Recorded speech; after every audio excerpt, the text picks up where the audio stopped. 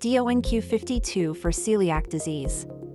This study is to characterize the safety and tolerability of an investigational drug called DONQ52 and consists of a single ascending dose part A, and a multiple ascending dose part B, in well-controlled celiac disease patients. What is the time commitment for this study? While the treatment timeline for study participants can vary, patients may be asked to follow up on outcomes for roughly 8 months. Who can apply? Researchers are actively recruiting a total of 56 participants with celiac disease between the ages of 18 and 65 to take part in this trial. You may be a candidate for enrollment if you meet the following requirements for participation. You have a history of medically diagnosed celiac disease based on biopsies and positive celiac serology. You have a specific HLA-DQ2.5 genotype. Where is the study based?